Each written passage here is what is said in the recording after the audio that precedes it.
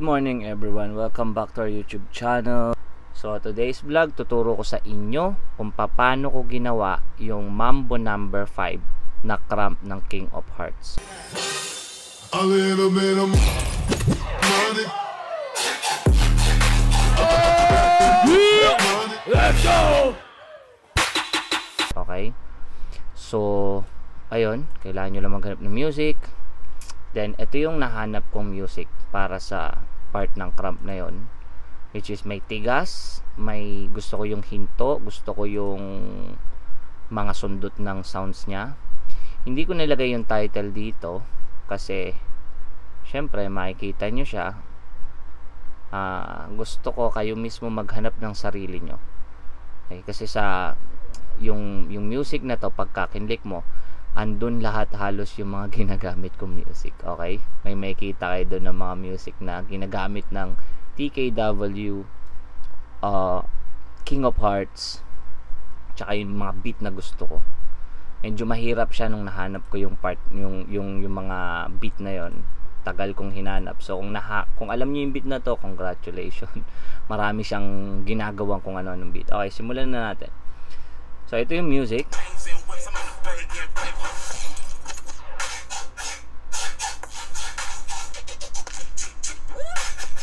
Okay, ang kailangan nyo lang gawin, unang-una, kunin nyo lang to. Diyan ako nagsimula. Syempre, yung acapella ng Mambo number 5. 1, 2. Okay? This Mambo number 5. Kukunin natin yung chorus. Pamela, Sandra, please send in the trumpet. A little bit of money. So, yun yung kailangan natin. A little bit of money. Little bit of money. Little bit of money. At dahil Little bit of money. A little bit of money. nakalimutan ko na, kailangan nating panoorin ko ano ba yung ginawa ko dun sa Krump na yun. Panoorin lang natin. A little bit of money. Okay, a little bit of pug. So, kailangan nating babaan to. Medyo bagalan natin ang dalawa, I think. Tapos, gamitin natin tong pitch pababa para mas bumaba yung boses niya. Pitch down. Pakinggan natin. A little bit of money. A little bit of money. A little bit of money. Kailangan ko pang babaan, medyo mabilis pa. So, 3. A little bit of money. A little bit of money. Dito sa money natin. A little bit of money. Tapos, ano ba yung ginawa dun? A little bit of pug. Money. Ganun pala siya. A little bit of money. A little bit of pug. A little bit.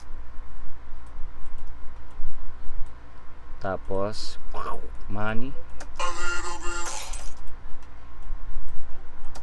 A little bit of. A little bit of.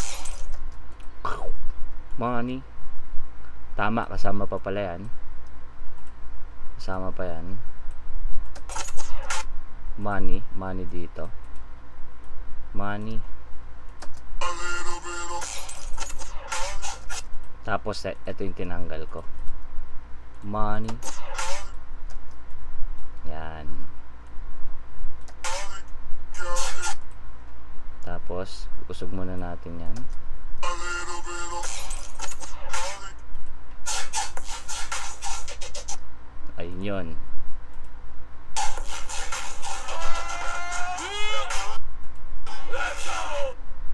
Bip, money. So, kinuha ko ata to.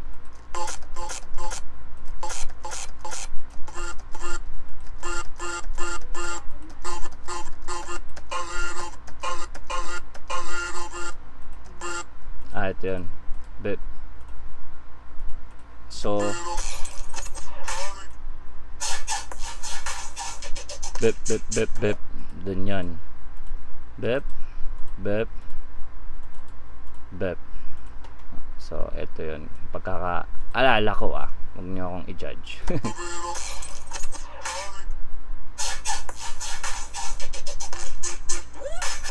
tas money ulit dito. Kinuha ko lang tong money. Ayan.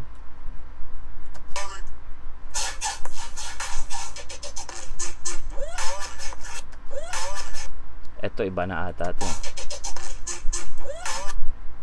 Tingnan natin ulit. Ayun, hinto na ulit ako nun. Alam ko.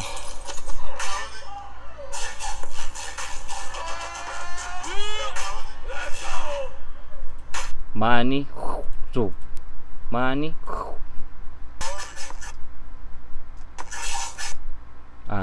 Tinanggal ko to.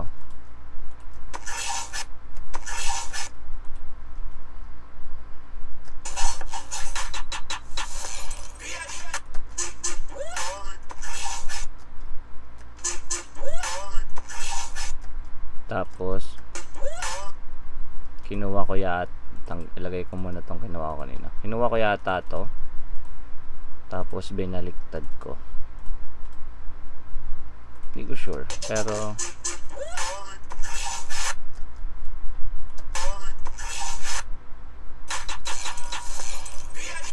yun, tama, ito yun.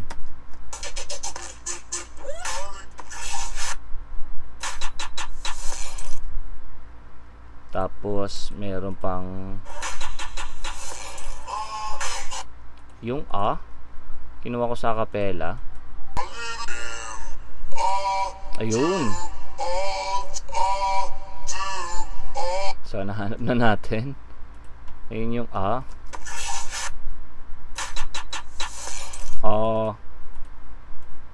tinanggal ko to. Ito. Tanggalin natin yan.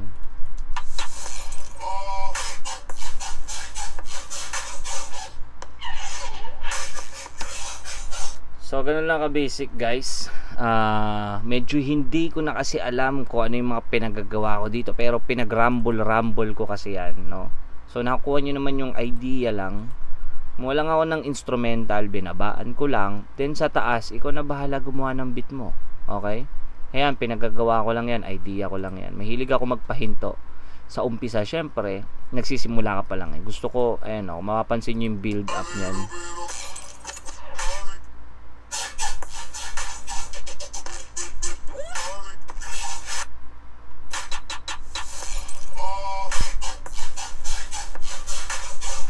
Alam ko, ayun na yun eh. So ayun, ganyan lang ka basic, no? Ang pinakailangan mo lang is yung real music na papatong doon sa acapella para makagawa ka ng krump na connection doon sa lockings na ginamit namin, okay? So, marami kasi nagsasuggest niyan. Sana nagets nyo. Sana may natutunan kayo, naintindihan nyo. Pasensya na, hindi ko natapos. Kasi masyadong critical yun. Lalo na pyesa. Magulong pinagagawa ko doon. Kaya nga hanggat ngayon, wala pa rin nakaka-clean mix talaga nun, no? Kasi kung saan-saan ko pinagtagpi-tagpi yung mga beat doon. At mahirap alalahanin. Kung aalalahanin ko, mapapakinggan ko maigi, abutin tayo dito ng 1 oras. So ayan lang yung pinaka basic nun, no? Sana nagets nyo. Yun lang, basic lang siya actually. Kailangan nyo lang talaga makahanap ng solid na music na ipapatong nyo. Kasi mapapansin nyo tong music na to, sobrang solid nito. Gustong gusto ko yung beat nito. Ang dami nangyayari. Ang dami niyang ang dami niyang kakaiba. Ayan, no? Iba-iba yung beat, yung rhythm. 'Di ba? Kaya ang sarap. Pwede niyo plus paglalaruan mo pa. Kunyari, yung ganyan itatatlo mo pa. Igaganito mo pa, let's say igaganyan mo pa, mas kakati yan. 'Di ba? Mga ganun lang. Ito, dadagdagan mo rin. Pwede mong ihinto, pwede mong dagdagan, nasa sayo. Pero ang sarap niya paglaruan. Let's say iganyan pa natin yan. Tatlo lang. Diba? Ito, yung wood na to, pwede nyong baliktarin para mas magkaroon ng reverse lang. Tapos pasok nyo yung next na ano, kayong bahala. So yun, that's it for today. Sana may natutunan kayo. Maraming salamat. Don't forget to like and subscribe and click the bell button para lagi kang updated sa mga videos na to. Mga videos na mga susunod pa namin gagawin. So comment down below kung may mga suggestion kayo, may mga tanong kayo, pwede kong example sa inyo about sa mix o kung ano-ano pa. Yun lang. Salamat mga ka-Ark. See you tomorrow. God bless everyone. Peace!